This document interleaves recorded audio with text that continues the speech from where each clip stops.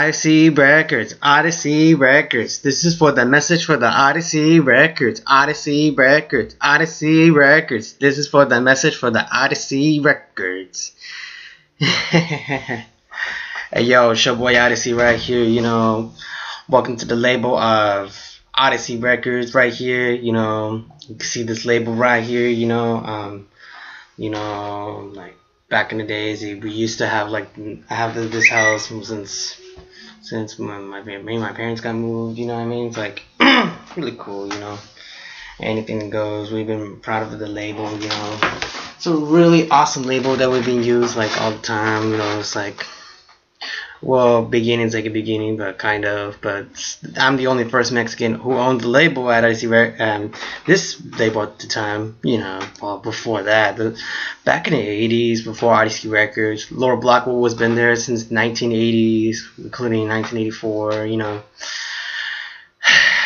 just don't remember when all the Surenos, they usually get into a fight with some Norteños. It was like, I'm like, what the fuck? It's like, history happens, like when they even go fight each other, when they just have to go fight with some cocaines and weeds and all that shit, it's just fucking retarded. Because like back in the days when Laurel Blood Production became big, it was the only label who owns, which is Snoopy and the person who gets the label, but I can't remember, but he was a really good guy, but he owns the label like back in the days, like before Odyssey Records when it became big, you know what I mean?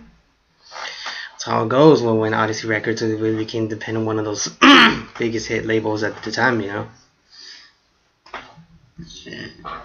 like sometimes, when I feel something wrong about the label, about Odyssey Records, it won't be nothing about Odyssey Records. It won't do anything about it. It's just Laura Black because of the guns, violence, and all kind of stuff, like they've been telling like some shit where they can have to talk shit because there was a label that was against one of those labels competitive that was also Laura Block, but it was formed in 2000, but I can't remember what that is. It's because it's like BP Records or something, but I can't remember.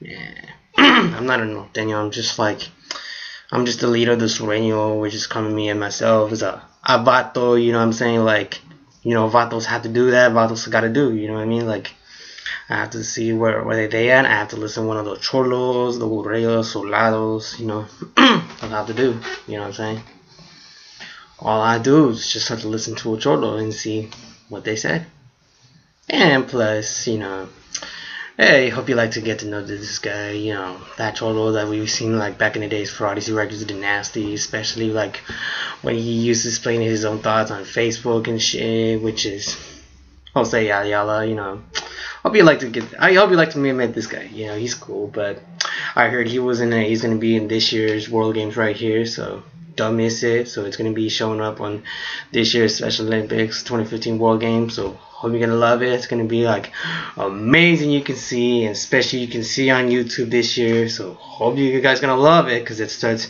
between July or August, so I hope you're gonna love it, because this year is gonna be the blast.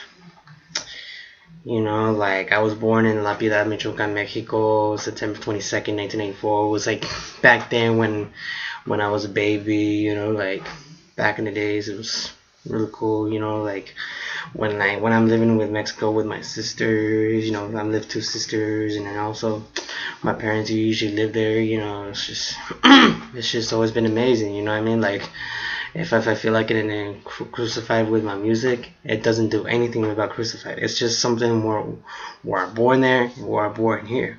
You know what I mean? It's like something where I go raise, but sometimes I feel like there was nothing I can see where I was supposed to live here, where I was raised in Napa. You know what I mean? Because I didn't know Napa was gonna be like the same place that we're gonna live there. You know what I mean? And I'm raised in in 3rd Street where the house was, where was like more much close, but almost lived closer to Laurel. It was like almost about like a couple blocks there, you know what I mean? Like you can see like where all those BLS members you can see around here walking down in the street and shit. You know, that's how it goes when you just like end up in a war zone. You know what I mean? It's because all those leaders, they usually get into a fight each other, like so much competitive. You know, like this just gets so much violent when all the people, they're just gonna have to get rid of it, and there's just nothing you can see. You know what I mean? That happens to us when when the leaders had to start to get rid of one of those generations. Well, that was like the first, the second generation, the third generation, and for us, we're in the fourth generation. And for us, we were big. That's why we got the best leaders right here, because last generations, they seen each other with the lower block production to own the label. It was like really cool. But I heard it's really cool because they invest a lot of money to use that shit, and then after that they just make it a lot of money, be really good because of Caesar. You know, he owns some shit with lower block because Snoopy had it all, and especially in the music, so it just seemed like wide awake. You know what I mean? But it was really cool when Caesar just gave me some good thoughts about it. Even one of the one of the people's cousins or Snoopy, you know, like when people that they just tell us what they have to do, and then what the labels they're gonna have to do with the music, because you know one of my musics of the group, they were been banned before, you know, because you know back in the days I used to rap like back in the last 10 years, and then after that there was been drama going on because they don't know what was going on, because like if we're gonna get in a fight with somebody, it shouldn't be like Sammy or Diego or some other guys or something. You know, we don't care. You know, it's just something that we need to get up in the level, since just like what we did before. You know, like we did the big improv with me and the BLS. You know, it's just really cool. You know, like I remember back in the days where we used to get a lot of money that we had to own it and just see how much I have. You know, like, you know, if I were used to get in a fight, I was like saving up money and just get all the cash in it, and spread all the money that we don't know, and spread all the money that we can't use shit. You know what I mean? Because of the back in the days, it's just a long story. You know, like people just don't know when we were back in middle school.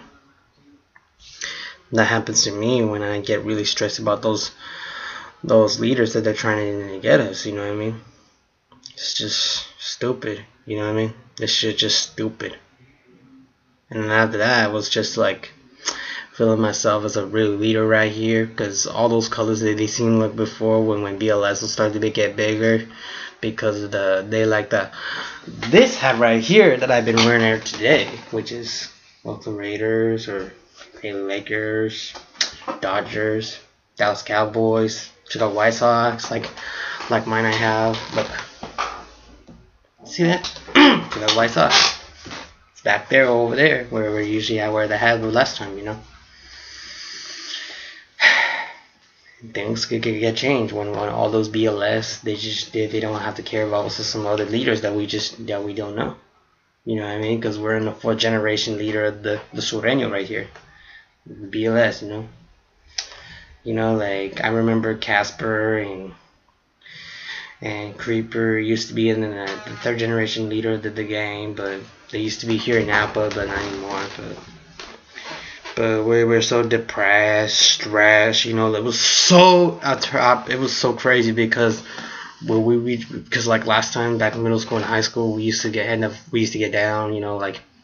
I don't know why, but this shit gets very difficult because we get all the money from all those guys after we get in the fight. We just get money, you know what I mean? Like, get money. That's it.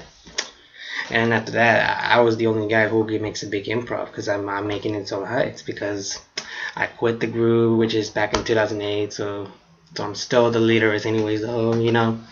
It's not about like it's just a music group, because I have to do this my own, because I have the own label that we just spent time. That's just for this year that we had a anniversary. It was really cool because, you know, like more than Lower Block, it was just seemed like more bigger and more wider. You know what I mean? Because Lower Block production has always been there. You know what I mean? And from the Napa Califeros, from the Napa BLS, from the Napa Surenos, and all that. That gives up. So it's a new message from the new situation, that you nothing to get ugly.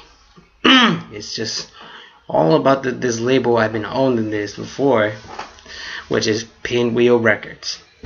Well, for me in my room, we used to have the label called Pinwheel Records because I used to own this label before Odyssey Records. You know, like, you know, the first time I signed, which is my cousin Reguito. Well, his name called himself RZ Pong. Well, he's one of the good guitarists at the time, and you know, like, well, I was spending time a little bit in Pinwheel Records, and sometimes a little bit of recordings, not too much. Well, one of those music videos that are okay, but well, I'm trying to make it good myself. I used to have the new camera that I have. It was really cool, but they gave me some really good message about the big improv because it was one of my girl's cousins right here, because he used to be the leader back then at the last generation, but right now he's not there because he got quit because he moved to Fairfield. But he was a really good kid. But he was a really cool dude. But he was asking me to listen if I didn't make a big improv, someone's looking for me in Napa High. But she's one of the girl Napa High School sweetheart right here. Well, we used to go out like back in the days, you know, like, you know, we've been dating like 6 years. You know, her name is Alma right here. Check it out. That's my girl. I love her in my heart. You know, just, you know, she's very special because she's one of the disabilities at the time. And then I remember like one time that she was asking me like hi, how are you? And then after that I was like, later back in the days on Friday, I was like, she asked me like, no, when she wrote it, and then she's like, will you love me? And I was like, yeah. Let's put the circle on it. And after that she just like, damn. That was the first time when I was well, that was the first time when just loved me at the time. It was really nice. Really sweet. Well, and after that, well, Pinwheel Records has still been useful as a label, but I haven't been used like promotions yet. But I didn't get promotions yet. But once if I drop the new album that I've been used from Pinwheel Records, was just the only one album I've been did. It's like, it's Odyssey the Famous, the other one that was the Strulip Says, you know, featuring My Nintendo, Down in the Pocket, Walk It Out, and all that shit, you know. All these music, so they just seem look pretty good, but not Work It Out, it's Work It Out. You know, like, all the type of music that seem very well for Pinwheel Records, but however, I always get famous right now because, like, I've been, well, right from now on, I've been changed the label to the name as the label to Pinwheel to Odyssey Records, because Odyssey Records is the only label that attaches itself to become as of my real name, that call me yourself, since for last year they call me yourself as Ezequielized Odyssey. You know what I'm saying? That's how it goes when you have to join back in the ozone, you know what I mean? Well, you know, like, it was like me and Alma back in freshman year, then it was like junior year, because, you know, she was asking me to go out with me again. I was like, damn. One of them day was like sexuality shit. Nah, just kidding, but kind of. Well, we broke up with senior. I don't know why. It was some sort of an issue. Well, at least though, Odyssey Records, this is just always gets bigger because we got the Grand 3, including which is well, I know one of my cousins. I usually sign that Odyssey Records, which is all I know is Hyro, but he calls himself Gangsta Killer, Youngster as Yoham, and all I know is AAA Dog, which is Lexus, you know AAA Dog, you know Youngster, you know the only boy named Gangsta Killer, but Gangsta Killer, he only plays football. Triple A Dog plays soccer, and Youngster plays basketball also, but he hasn't been on a sports yet, so maybe he'll figure this shit out if he's gonna be joining the game with them. See if it's cool. And me and RZ Pawn, we did the later album called OMP, but we went pretty good, but especially for the Grand Threes also. It was like, first time was the beginners, and the secondary, like, I want a double cheeseburger and a whole the lettuce, some bun seeds and the bumbies, up for the water for two till I lick my shoe. I need some chicken up in here, in this thizzle, with the fizzle on the spot on the fizzle, Dr. Pepper, my brother, and don't forget the fries crispies. You gotta the Big Mac. You gotta the Big Mac. A Big Mac. Her name, she's sexy. You know what I'm saying? It's just like, like me and the Grand 3, we just been work hard really good since like 5 years ago. It was really cool, Since the Odyssey Records, we've been open wide to become a new label because we got bug bits right there, like, it's really cool. And plus, like, we've been I had this room for like many years, like 10 years, since I moved there. You know what I mean? It was really cool.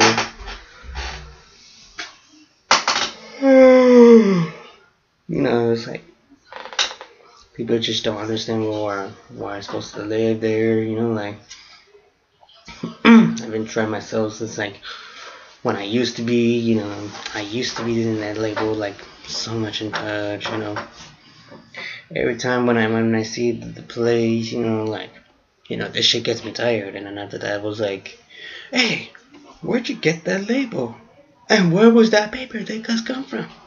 It's like people was telling me like, what was this paper for? This just says Odyssey Records, and this says there was a rule right there. It's right there, and there's a sign right there. You know what I mean? It's like, especially for the paper that was over there and next to the door, it says recording, not recording. They used to have there, but right now it's like they got the new shit right here on the paper. There was ones over there, but that says like opens 24/7. You know what I'm saying? But back in the days, we used to open like open in the morning and it closes like 7 p.m. I mean 7 or 8 p.m. I remember that label used to become bigger, but it still seems like the same way, And also one of those famous rappers, have you seen this before at Odyssey Records right now? It's only like Dre White, Roy Bryce, Evie's Beats, Shotty Boy, Illinois, TT 4800, and all those artists, all those famous artists that they seem look really big, like all those artists that they seem look how much they usually become one of the #1 hits. I've ever seen this before, because like back in 2011 they used to have one of those hits that they seem look very eliminated, which is the one with a Burn With You, Raw Ride, and I Get It In, the one with Dre White. It was pretty cool, I never seen one of those hit singles they seem played like that, it's just like, wow. They got the hip hop, they got the R&B. You know what I mean? Like, if those music, they need to come up with some better experience that they need to do.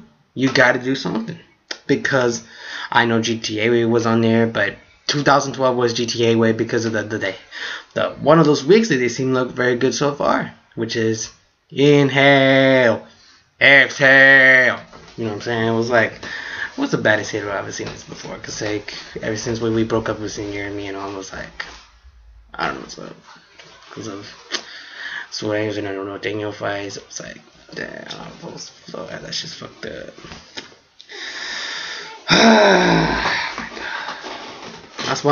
That's why she doesn't want get on me too much.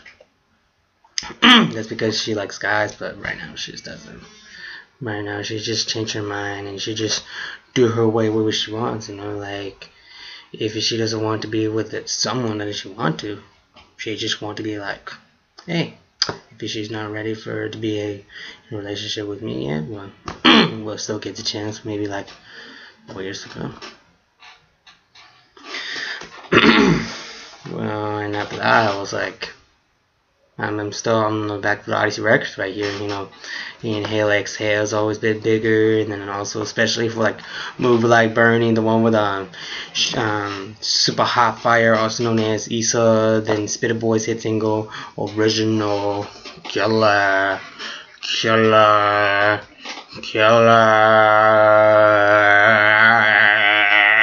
know what I mean?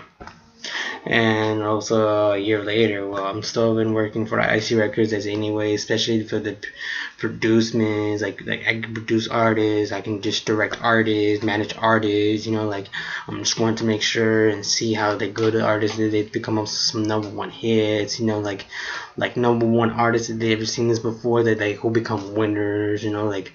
It was just so awesome. 2013 was the Eevee Speeds because of the year they when became bigger, especially for the years also was bigger too. I like this group because they were one of the Japanese group. I've ever seen this before. Eevee Speeds, he's the best. And the rest of those, there's only like Super Hot Fire Shock to me. Well, it was been there back in the days since that hit single when it became big, especially for the like Shock to me has always been in the big improv hit. I've seen this before because it usually this hit single was the continuous because nobody can listen to this hit single becoming the big hit radio. Ever seen this before for hip hop and R&B? And I was like, do you believe that?